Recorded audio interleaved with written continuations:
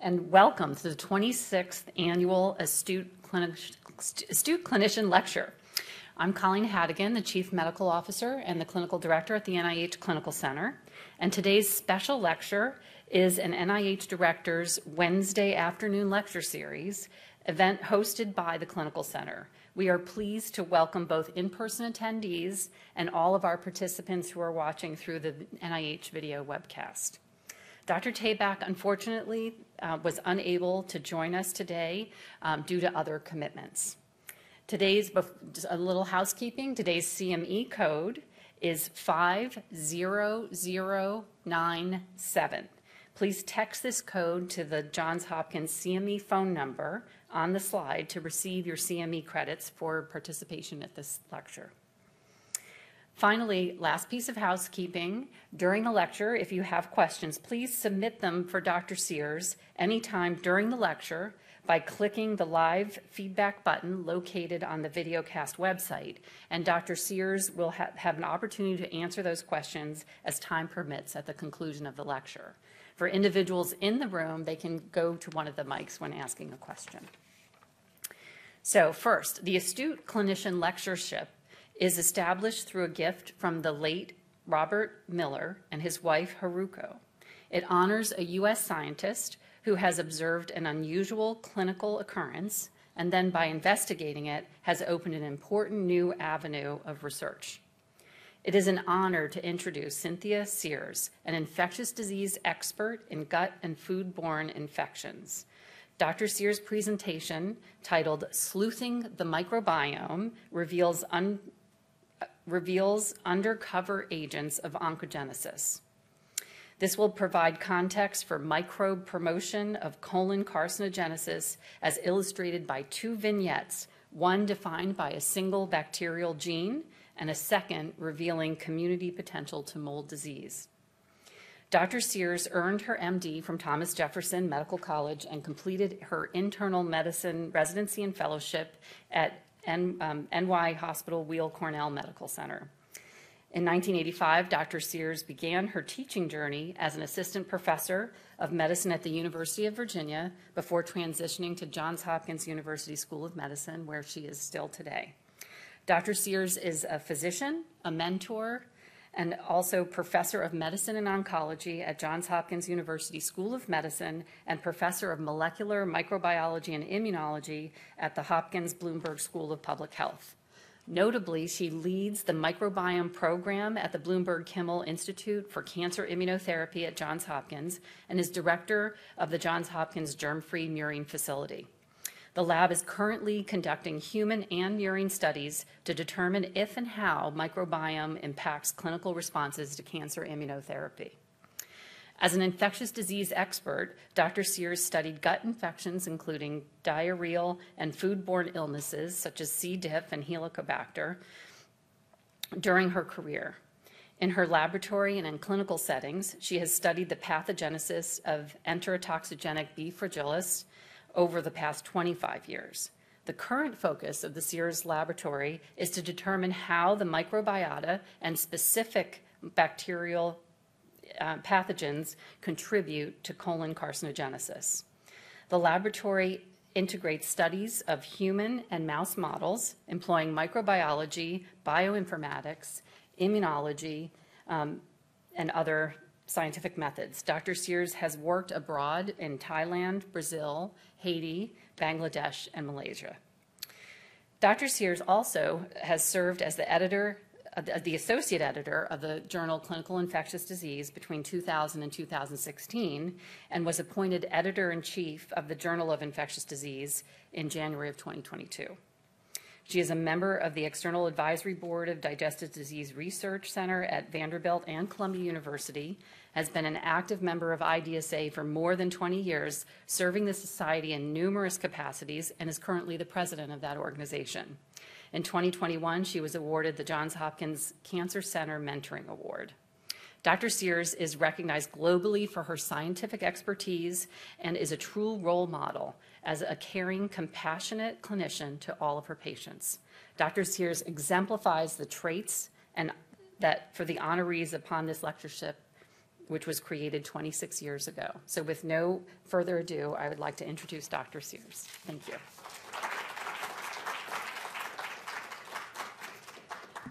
Good afternoon, everyone. I'll just correct one thing. I was president of IDSA in 2019, so I'm not the current president, not to try to take that honor today.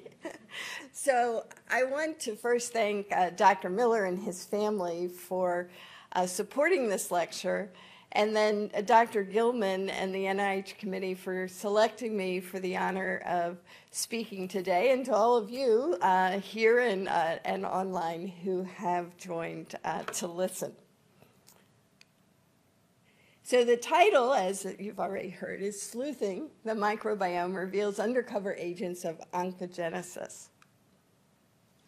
I have a few disclosures that are not particularly germane, and today I hope to give you a framework for thinking about how we consider microbes in the pathogenesis of human colon cancer, and talk to you a little bit about specific bacteria as well as communities that may be contributing to the disease. So the overarching hypothesis is the gut microbiome is a critical environmental factor impacting disease and therapeutic outcomes. That certainly is not unique to our group. But if we step back to the field of infectious diseases, I think we now must consider that antibiotic exposure over life through its microbiome impacts is an ever-evolving disease modifier, potentially with high impact on chronic disease development. And so, as Colleen just said, I'm going to present data today where we toggle between human studies and murine studies and back again to try to understand how the microbiome is affecting disease. So this is the big picture for the field. On one end of the spectrum, we're considering the impact of single species. The three that get discussed most often are listed here: Fusobacterium nucleatum subspecies, polyketide synthase positive Escherichia coli, and enterotoxigenic Bacteroides fragilis. And the picture here illustrates that we can take a mouse and add one bug to its microbiome and lead to a complete change of phenotype dependent on a toxin it makes and IL-17 in the right genetic context. And that genetic context is a mouse that is heterozygous for the gene APC, which stands for adenomatous polyposis coli, and is the gene that's mutated in the hereditary colon cancer syndrome known as familial adenomatous polyposis. This gene is also mutated in over 80% of all sporadic colon cancer. Each of the bacteria I just listed have substantive connections to colon cancer in humans in the literature. Now, on the other side of the equation is the idea that microbial community is important to disease development. And in this cartoon, what I'm showing you is the entire colon is covered with two layers of mucus. One is a loose layer of mucus that's readily invaded by bacteria, and the second is this dense layer of mucus that stretches along the axis of the colon and is largely sterile, except when the right bugs come along and are able to penetrate that and pierce it and then sit right on top of the epithelial cells. And studying these biofilms has led us to concepts in carcinogenesis, as well as to a surprising potential contributor to colon cancer. So I'm going to tell you two vignettes, as was mentioned already today. One is the power of one, and I'm going to use as the model enterotoxigenic Bacteroides fragilis, which, as mentioned, we have been studying for a long time. And the second is the power of community, and these will be some observations from studies of biofilms. So we'll turn to the first vignette and talk about enterotoxigenic Bacteroides fragilis, or I'll call them ETBF. Oops, sorry, I did that too fast. There we go. So where in the world did ETBF come from? These are not a household name in clinical medicine. And it turns out these organisms were discovered by Dr. Lyle Myers, a veterinary scientist at Montana State University in the mid-1980s. And he took on this perplexing problem of diarrheal disease in newborn lambs, which appeared not to follow the usual path of other diarrheal diseases.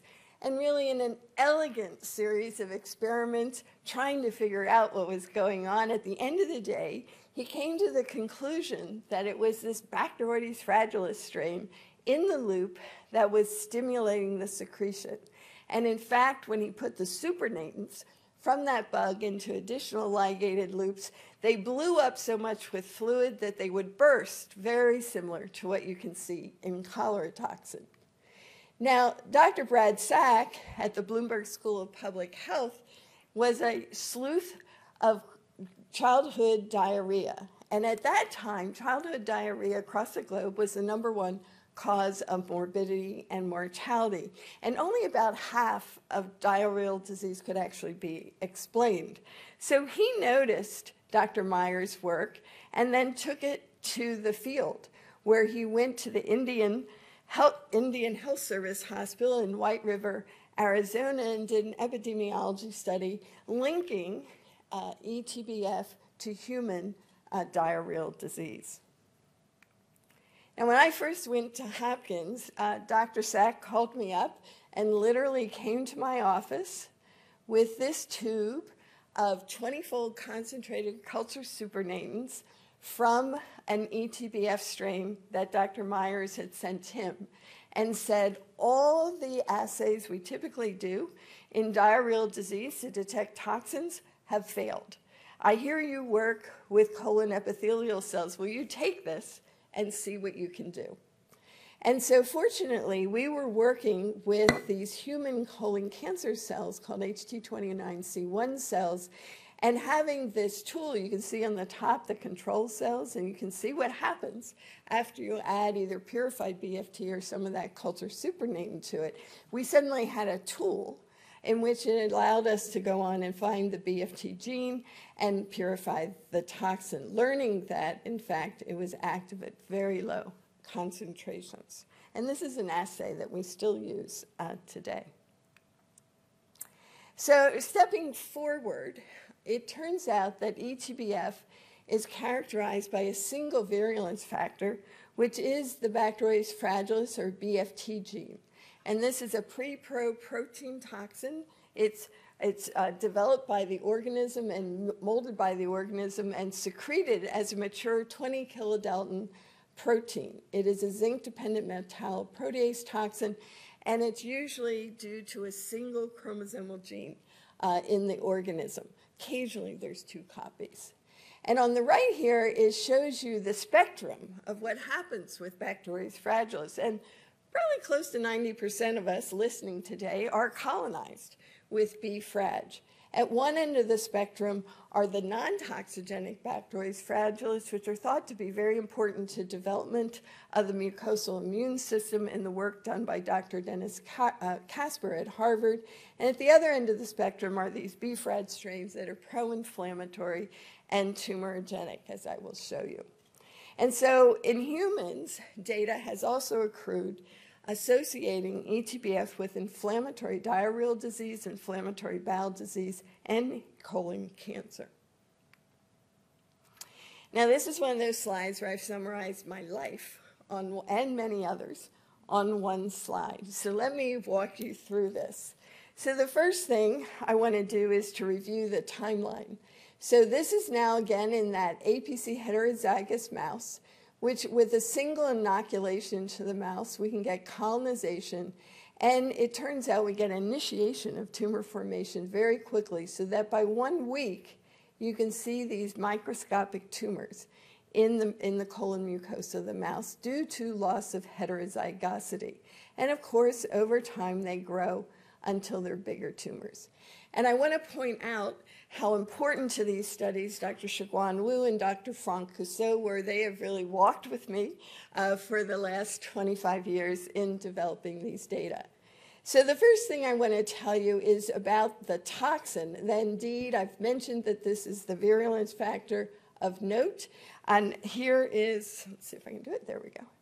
And here's the evidence for that. If we take the organism and do an in-frame deletion mutant, so the toxin gene is no longer there, we obliterate all that tumorigenesis and inflammation. So only when that gene is there do you see any of these biological effects in the mice. Now, the next step in this process that we studied was E-cadherin cleavage, activation of c-Myc, and cell proliferation. Now, how did that come to be? Well, early on in the 1990s, I was presenting at a conference, and as I walked away from the podium, Dr. James Nelson, chair of the Department of Cell Biology at Stanford, stopped me and said, you know, there's something about those cells that makes me think of E-cadherin. I have some reagents. Why don't I send them to you and see what you think? So indeed he did, and this Western blot shows that, in fact, Dr. Nelson was spot on. So in the first lane is a blot showing E-cadherin, which is a 120 kilodalton protein that is key to the adherence junction and holds those colonic epithelial cells together.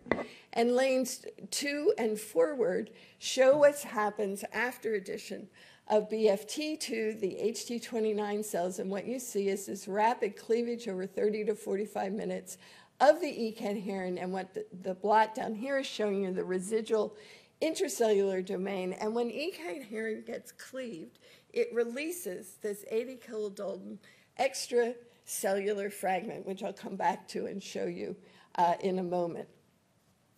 Now, let's see, what happened? Whoops, you know what, I must have hit. There we go. Okay, there's my cartoon. So what happened next was two things. Pat Morin, Bert Vogelstein, Ken Kinsler at Hopkins published seminal papers in Science demonstrating that the Wnt pathway was critical to the development of colon cancer. And simultaneously, I did an experiment that I forgot to stop and came back in the next morning and looked in the incubator, and lo and behold, the tissue culture flask was bright yellow. So I thought, I not only messed up the experiment, I contaminated the flask.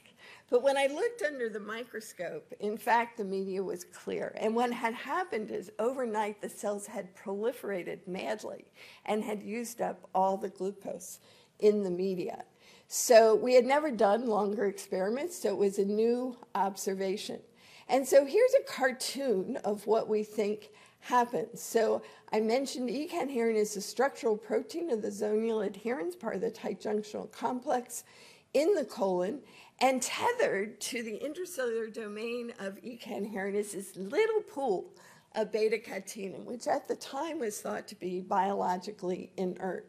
However, we knew that BFT bound to a specific receptor, we didn't know what it was, on the cell. We showed that E-cadherin got cleaved, and in fact, we went on to show that beta-catenin, in fact, translocated to the nucleus, activated c-Myc, and led to cell proliferation.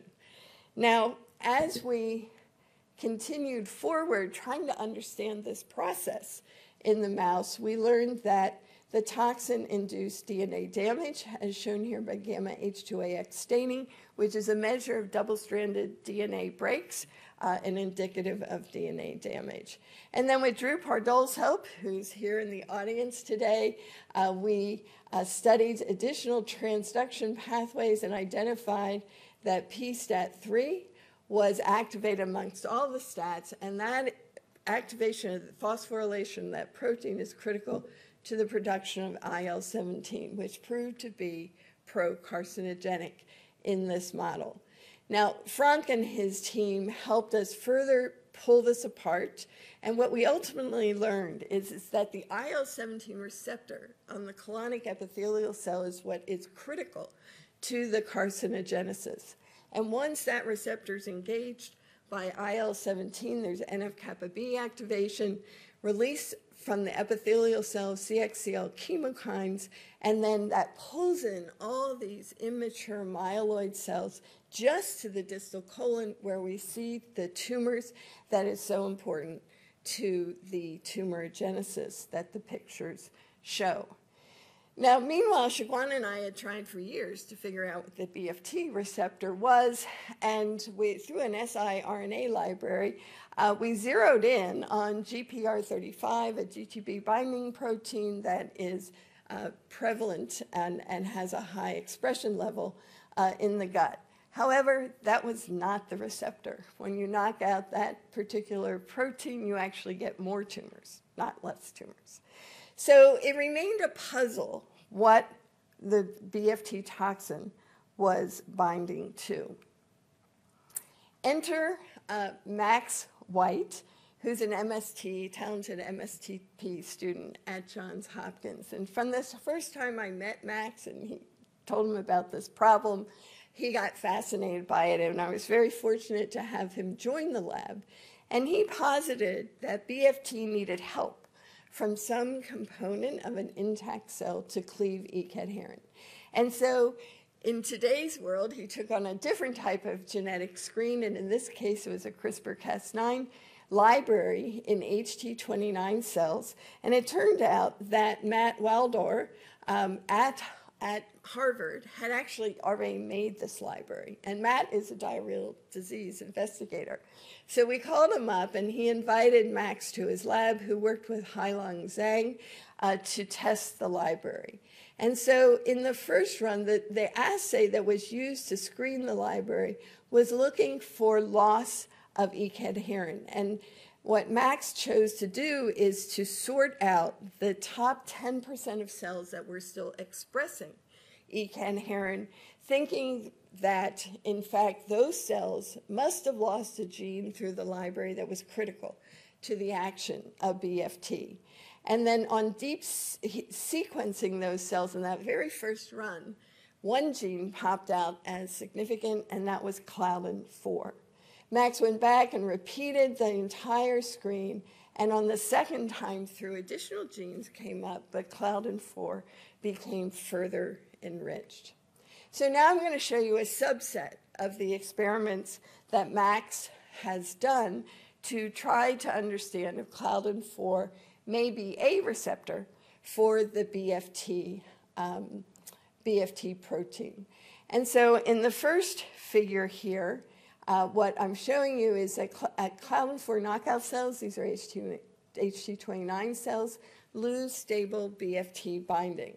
So in the blots here, you can see that in the wild-type cells, you can detect Claudin-4, and you can detect the binding of BFT.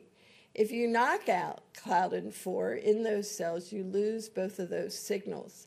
If you knock out Claudin-3 as a possible control, those signals are still there because Claudin-4 is still there. In the flow plots, you can see that when BFT binds the cells, it shifts the cells to the right because this protein has been added to the cells. If you use the Claudin-4 knockout cells, they don't move because the protein won't bind. And lastly, if you use the Claudin-3 knockout cells, they again move, very similar to wild type. The second type of protocol Max used was to test if the toxin would co-immunoprecipitate with Claudin-4, and indeed that's what this plot shows, that if he used an anti-Claudin-4 antibody, he got the Claudin-4 and the BFT at the same time. If he used an anti-Claudin-2 antibody, he did not get those signals. The next protocol he used was to use HEK293 T cells, and these have no endogenous E. cadherin or claudins. So what he did was he transfected in Claudin-4, and this blot shows whether the protein, the Claudin-4, was fluorescently labeled or not, that in fact that restored binding of BFT to the cells, whereas transfecting in Claudin-2 did not restore that binding. And lastly, he put the whole system together. So here he took the HEK293 T cells again, and he labeled E. cadherin with M-cherry as a fluorescent probe, and transfected that into these cells. And here shows the flow plot showing you the position of the E cadherin on the surface of the cells. And if he adds BFT to that just expressing E cadherin, that signal doesn't move at all. But if he co-transfects in the Claudin-4, he in fact, and then adds the BFT, you see the signal move because the E cadherin has now been cleaved, and there's that 80 kilodalton extracellular domain that has been released. Oops. So what happens next? Well, Max is working on Claudin-4 mutational analyses. And in this case, this is a cartoon, obviously, of Claudin-4, which is a transmembrane protein. And he so far has taken off this C-terminus signaling domain, and that actually has very little effect on the binding of BFT. And we thought that the larger extracellular domain would probably be very important to the binding of BFT, but in fact, that's not correct either. It turns out that little extracellular domain, the smaller nubbin, is what's critical to the binding of BFT, although we strongly suspect that the two domains are interacting. Oops, I'm so sorry, it's a little sensitive. Okay. The other thing we're doing is we're discussing with Dr. Xavier Gomez-Ruth and his colleague Ulrich Eckhart at the Molecular Biology Institute of Barcelona, modeling this system. It turns out that Dr. Gomez-Ruth is the only person who has crystallized BFT ever in the world. And so we set up a Zoom call and have had a wonderful time working through this problem with them. And if you have questions about that, I'd be happy to answer them at the end. So stepping back, Max has written a very nice review that got published this month in Nature Reviews Microbiology. This is what we think is actually the list of credible bacterial contributors to colon cancer pathogenesis. There is 11 of them on this list. And as we look at the linkage for all but Salmonella typhimurium, the linkage, there is some human linkage, epidemiologic data, to suggest that these could be relevant to colon cancer. When we move to animal models, it gets slimmer because many of these organisms don't readily colonize mice. But you can see that a few do, and so there's opportunities to study in more detail the mechanisms of those particular organisms. So now I'm going to turn to Vignette 2, and here we'll talk about the power of community and discoveries with biofilms. So I'm going to start with a clinical study that we did working with Jiajia Zhang.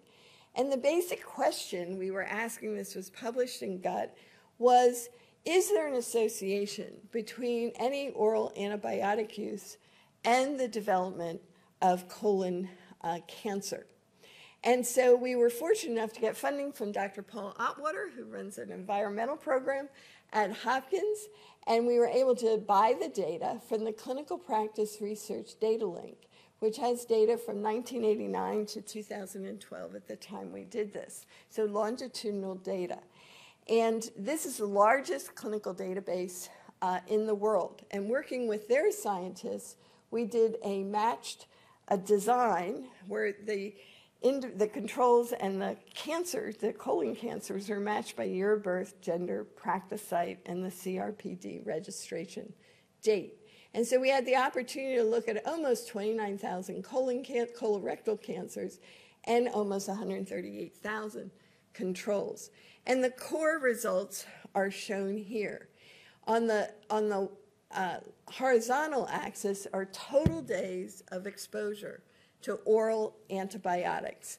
And the striking and unexpected finding was that by day 15 of total antibiotic exposure of an individual in the database, the association, there was an increased association with the incidence of colon cancer.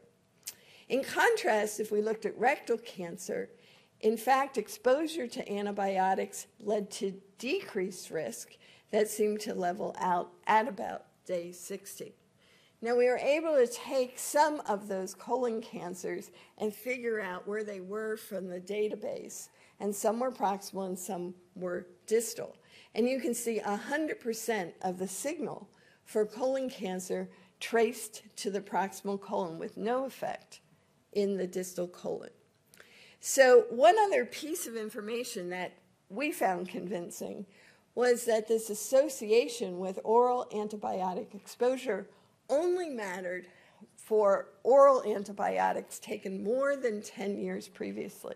So this was not confounding by indication, and that is the magic number used in the field from the time that you get the start of a colon cancer till it becomes a polyp and the gastroenterologist can see it.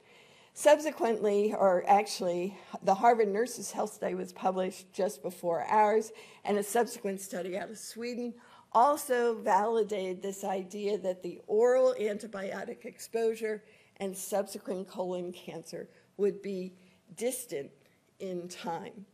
So for me, this highlights how antibiotic-mediated microbiome shifts may contribute to chronic disease development. So now let me tell you more about biofilms. And this is the work of Christine De Gea and subsequently Julia Druas. So in the top figure here, this is the healthy colon, and that very light blue stain that you're seeing is that dense inner mucus layer that sits right on the epithelial cells. And to do this project, well, we sort of rocked back and said, oh, there's a lot of bugs in the gut, and maybe we shouldn't put all our money in one bucket. So let's back off and try to look in a broader way at how bacteria may be affecting colon cancer. So we went to the pathology suite, and we got pieces of tumor from the surface, and we got pieces of tumor from the far distal margin of a surgical resection, which is usually about half the colon, and brought them back to the lab. And then we hybridized them with a bacterial 16S rRNA probe to detect all bacteria that were there. And to our surprise, you can see that pink. That pink is a mass of bacteria sitting right on top of the colon tumor and on top of the epithelial cells, and the nuclei of the cells are stained in blue by DAPI. And in addition, if you take that normal flanking, it also had these dense aggregates of an invasive biofilm present as well. And almost always, if the tumor shows a biofilm, the flanking normal way away from the tumor is also going to show that, leading us to believe that probably those bacteria are all along the swath of the tissue. Now, we wanted to know what those bacteria were, and so we used a variety of probes. And the bottom line is all of these biofilms are, in fact, polymicrobial. And when we did this staining, what we could see is that the bacteria invaded the tumor. So every tumor with a positive biofilm has an intratumor bacterial population. The next thing we did was go to the colonoscopy suite to see patients who are average risk for colon cancer. And there we learned and subsequently that about 10 to 15% of individuals undergoing colonoscopy will also have biofilms, but they're skinny, and they're also polymicrobial sitting on top of the cells. Now, in additional work over time, we came to understand that this was a spectrum of bacteria, but with three flavors, if you will. Most are polymicrobial, that's showing a predominance of Bacteroidetes and Lactobacillus. There's a large subset that also have Fusobacterium blooms, as shown in the yellow, and then there's a tiny subset that is made up of a complex of different proteobacteria, or gram-negative rods. Now, I'm disappointed to say that, in fact, we still don't know who exactly is sitting in those invasive biofilms. But Caroline Wenzel, who's a cell and molecular medicine graduate student, has taken on this challenge and is analyzing the data now, so hopefully we'll know soon.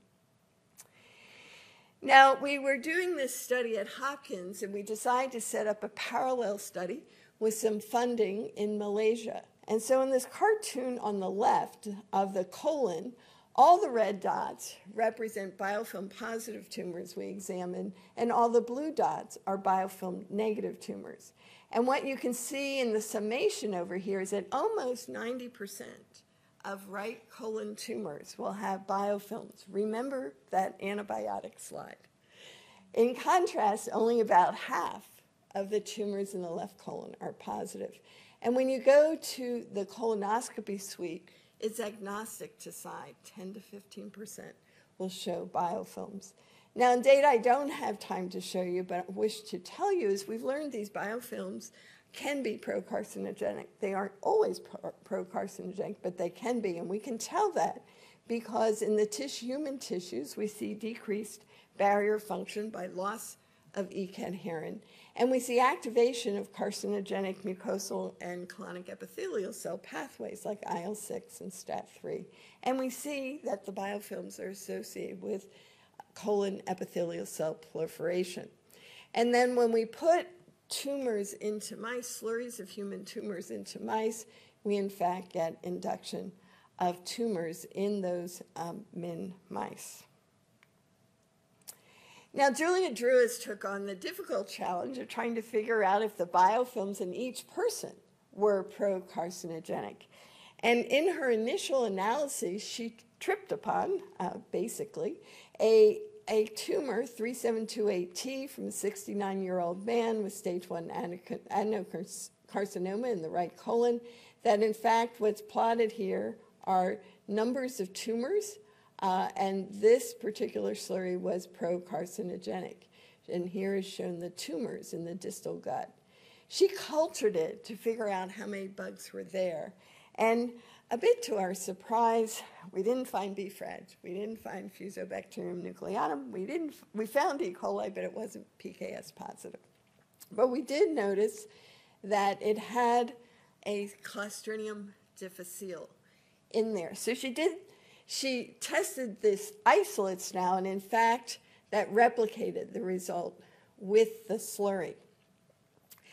Now, she did the obvious next experiment. She pulled the C. diff out of the isolates and looked at what happened. And indeed, what you can see here is that without the C. diff, I can't control my pointer. There we go. Without the C. diff, the isolates do not lead to tumor formation. They only lead to tumor formation in the presence of the C. diff. These are some additional experiments we did to try to confirm these observations. So Julia had identified a slurry from a patient that was not particularly tumorigenic. So what she did was she added the C. diff to that particular slurry, and indeed it did convert it to be carcinogenic in the mouse model. This is numbers of tumors that are plotted here. Jada Domange, now at AstraZeneca, doing an entirely different project in the lab on biofilm negative tumors, had one sample, had one sample that led to a large number of tumors as shown here. And she decided, because of what Julia had observed in the lab, to look for C. diff, and indeed, that too was C. difficile positive. Angela Chen, who is obtaining her PhD in the molecular microbiology immunology group, took on the challenge of seeing if the system worked in specific pathogen-free mice, and indeed she ordered toxigenic strains and non-toxigenic strains of C. diff from ATCC, and again the toxigenic strains induced tumors, whereas the non-toxigenic did not. So many of you in this room and online know that Clostridioides, now called that, difficile infection, is a disease precipitated by antibiotic exposure and microbial shifts. This is an obligate anaerobe, and importantly, it produces two toxins, toxin A and toxin B, but it's toxin B that is thought to be most relevant to human disease. We now know this is now the most common healthcare-associated infection in the U.S. It's a leading cause of gastroenteritis death in the U.S., but we really don't know much of anything about its persistence in the gut. We know that C. diff recurs in an acute fashion, but we actually have no data on how after C. diff, how many people hang on to it for a protracted period of time. Now, Julia Drews published her results with Angela Chen and others in Cancer Discovery, and she provided evidence to link 4 mechanisms to the carcinogenicity of C. difficile. But today I'm only going to show you a little bit of data about the biofilms and the linkage to the toxin, and then I'm going to show you some unpublished data where we're working on the community, which I think is very interesting. So here again, we're back to the mouse, and what Julia did is she inoculated the mice with all the isolates, but not the C. diff. And so in these pictures, the pink is just the mass of bacteria in the lumen of the gut, and that black space between the pink and the blue, which is the nuclei of the epithelial cells, is that black space, and that's that inner mucus layer, which is largely not penetrated here, although occasionally it is, even with the isolates, as you can see in this picture. Now, if you look at this picture on the right, which is an increased magnification, you do not see bacteria in the crypts of the colon epithelium. If you look at the bottom now, this is the isolates inoculated with C. diff, and the structure of the biofilm is dramatically different. In addition, if you look at the photo on the far right, now these bacteria are reaching down into the crypts, which is where the colonic stem cells are, which is the progenitor cell for colon cancer. And I think over here you can see it, those yellow rods, those are the C. diff. So it's not because there's an overwhelming amount of C. diff there. It's because they changed the function of the community. Now, with the help of Dina Lyris and Borden Lacey, because C. diff is very hard to mutate, we obtained some strains that had the toxin B knocked out. And indeed, when Julia treated the mice, or colonized mice with the toxin B strains, they colonized just fine, but they did not induce tumors, like the toxin B positive strains. So C. difficile positive community induces tumors that, again, appears to be driven by a single virulence gene of C. diff, which is toxin B. So now I'm going to describe really what we're doing today, and this is the work of Hadley Beauregard, who's also a cell and molecular medicine graduate student. And earlier work on this was done by Reese Knippel. I'll show his picture in a moment, who is a postdoc working in the lab. So we got interested in what are the rest of those isolates doing in that biofilm. And so I want to describe the 2 experimental protocols, and then I'll show you the data. So in the first protocol, we're examining how the culture supernatant from some of the bacteria in that biofilm might influence the growth of C. difficile. And this was done by growing the strains for 72 hours, filter sterilizing them, getting rid of the bugs, and then putting the C. diff back in and seeing if it grows or it doesn't. In the second protocol, it was basically doing the same thing, but using the culture supernatant at 72 hours after the C. diff was added, and it grew to see how much toxin was being produced by the C. diff on that culture. And over here are Vero cells, which is a classic assay for C. difficile toxins. On the top are the normal cells, and on the bottom, they round up when they see toxin A or toxin B, it turns out. Okay, so Reese had done this phenomenally complicated set of experiments to try to figure out which bugs in that 30-member community were important to interacting with C. diff. And the one that popped out from his work was this Klebsiella pneumoniae. So hang on to that thought. So in this figure, is the positive control, is the blue line on the top. So you put C. diff in fresh media, it grows just fine. If you take that media at 72 hours, filter sterilize it, and re-inoculate it with C. diff on the red line on the bottom, it doesn't grow at all. However, if you take 72-hour culture filtrates of a range of gram-negative rods, including the Klebsiella pneumoniae, and re-inoculate with C. diff, they all grow pretty well, as shown here.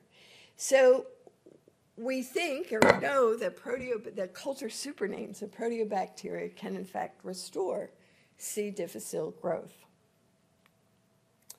And this is the experiment done, additional experiment done by Reese, who also is now at AstraZeneca. And in the 0 column is whether or not he took all those isolates, he grew them up for 72 hours, filter sterilized them, grew the C. diff, and then tested the toxin production in that culture soup. And without the addition, in just the C. diff alone, this is the level of toxin production you see. And as you add progressively more of the culture supername from the other bugs, you in fact get reduction in toxin production. I'll tell you one more thing.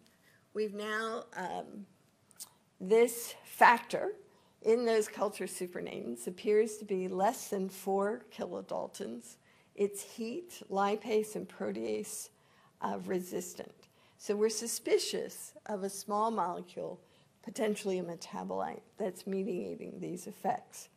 So over here is our working hypothesis that you take C. diff and its helper bugs in those biofilms, and you put them together and you get less toxin production by C. diff, but you sustain its growth, which we're considering a perfect storm. Namely, the helper strains in the colonic microbiome promote the growth of the organism but diminish its toxin production, which enables it to remain as a permanent or a chronic colonizer of the human gut, limiting the amount of inflammation that's induced. And we know that inflammation is critical to the development of colon cancer. So next steps, well, does C. diff have a plausible linkage to colon cancer? It's really a completely new topic. But we've started to look, and if we go to our Malaysian cohort, we've now sequenced 110 colon cancers from that cohort, and 29 of the 110 are positive for C. difficile in the sequence analyses. 25 of the 29 of those are, in fact, biofilm positive. When we look at our Hopkins colon cancer cohort, which has been depleted over time, so we've only been able to look at 6 colon cancers to date. 5 of 6 were positive for C. difficile, and 2 were toxigenic. And other possible things to think about as we consider this is that we know that pediatric Clostridium difficile disease has increased over time, and we know we have new epidemiology in colon cancer with the onset of early onset colorectal cancer, which we're seeing in individuals under the age of 50 before screening colonoscopy is typically recommended.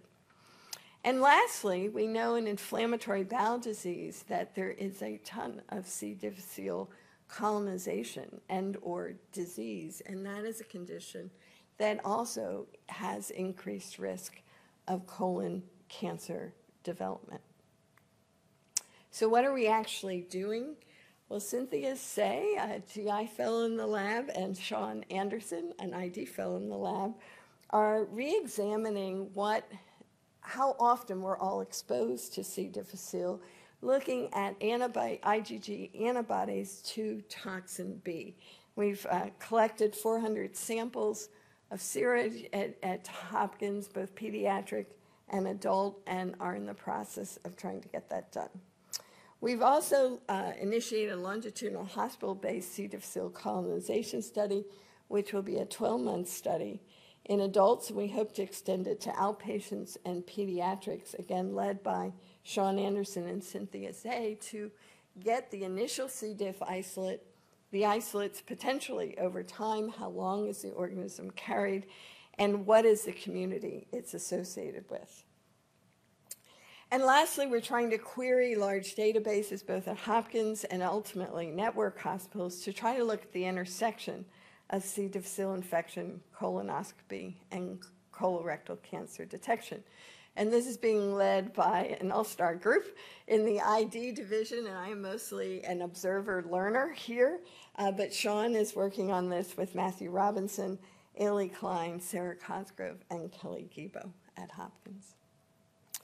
So with that, I want to turn to some tributes. And obviously, I'm standing here because of the support and mentorship I received over time. And so I want to thank Dick Garant, who was my first mentor at University of Virginia, who took me into his lab despite the fact I had no idea how to pipette. And Julie Sando, who was in the Department of Pharmacology there. I was the first MD person she let work in her lab, and I learned a tremendous amount. We were still fast friends. And in particular, I learned a lot about writing, as she dubbed me the queen of the misplaced modifier. At Johns Hopkins, I was co-hired by Mark Donowitz, then head of GI, and John Bartlett, head of ID, and received enormous support from them over the last decades. I already told you how invaluable getting to know Dr. Sack was. And lastly, Drew Pardole. It's now almost 20 years since I told him I didn't know anything about the mucosal immune system, and could he help me out? And indeed he has, and we remain wonderful collaborators. I also want to really thank Shiguan Wu and Augusto Franco. They were there with me in the beginning. Shiguan has decided to retire this year, and I'm largely heartbroken over that revelation. And Augusto Franco lost his life to lymphoma in the early 2000s, but the work he did on the genetics of ETBF stands today. And of course, there are many other people, both the current lab and prior labs, that have contributed to this project, as well as innumerable people who have collaborated with us over time. And I owe a deep gratitude to the people the institutions that have funded us, and that really, it's the NIH is the foundation of that. And it's mostly been NIDDK and NCI, although we did get one NIAID grant at one time. And lastly, but not leastly, all the generous patients who have worked with us. And one day I came back, and indeed my door had been adorned, and it's now been there for at least a decade. And of course says, "We'll work for Stoll," which remains absolutely true. So thank you very much for listening. I'd be happy to answer any questions. Anyone's free to use, please, Dr. Gallen, you can kick us off. Thank you so much. That was really provocative, wonderful. Relates. Okay, there's just waiting for it to turn on. Go ahead. Good. My question relates to the sort of the end stimulus.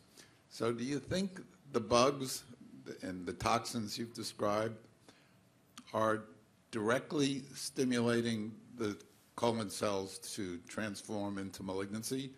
Or, as you suggested several times, are they creating this massive inflammatory reaction whose reactive oxygen species and other products are inducing the transformation? Yeah, I think this is a big debate in the field. So the one organism on that list that's being considered as possibly targeting the DNA and transforming the cells is the colobactin made by the polyketide synthase E. coli. I, however, don't think the evidence holds up for that conclusion as yet, and I really think these organisms are promotional. That in fact, I don't know what causes the mutation of APC that's foundational to colon cancer, but I really think the bugs are coming in and creating, as you just said, the context for the development of cancer. Because it would be easy with using the toxins to see what effect they have, for example, on phagocytic cells and other cells to generate, say, huge generation of reactive oxygen species? We did that once with Jerry Donowitz, who you probably know, trying to look at BFT's effect on polys, and there was no effect that we could detect. So the cloud, if the Claudin-4 is a receptor for BFT, I don't think it's on most of those cells anyway. And so there doesn't, at least with that toxin, and we haven't studied the others, I don't think it's direct on the immune system. I think it's a cascade from the lumen to the submucosa and back to the epithelial cells. At least with ETBF, it's the feedback of IL-17 on the epithelial cell that seems to really trigger the epithelial cell to change its function. Okay, thank you. Mm-hmm. All right, I have a couple questions online. So did the antibiotic data have sufficient detail to see if some antibiotics are associated with higher colon risk compared to other antibiotics? So I didn't say this, but when we drilled down into that question, it turned out that the associated antibiotic was penicillin, of all things. And I must admit, I probably was a little surprised, but penicillin has a variety of activity against anaerobes, and particularly when every time we take an oral antibiotic, it's not completely absorbed. So every single time it hits the colon and it modifies the microbiome. And it's an impossible question to study, but I think that those serial shifts somehow change the biology of the mucus layer there and make it more amenable to biofilm invasion and some of the effects that we've seen. And that result got further reinforced when we looked at people that only had ever taken penicillin versus any other antibiotic, and actually the results held up even under those circumstances. Another question may have anticipated this answer. So were there any fungi in the biofilms? You know, I happen to like bacteria, so we've really focused on bacteria, and we haven't dealt. There are a few papers out there now. Mm-hmm. You know, I think we have a lot to learn about viruses, parasites, and fungi, how they may influence colon cancer. Okay, well, that's it online. Dr. Hadigan, if you want to. So I just want to thank Dr. Sears again for a fantastic lecture. Thank everybody for attending, and then let those individuals who are present here know that there's a reception outside Lipsit. I hope you'll be able to join us and maybe have an opportunity to meet Dr. Sears. So thank you, everybody.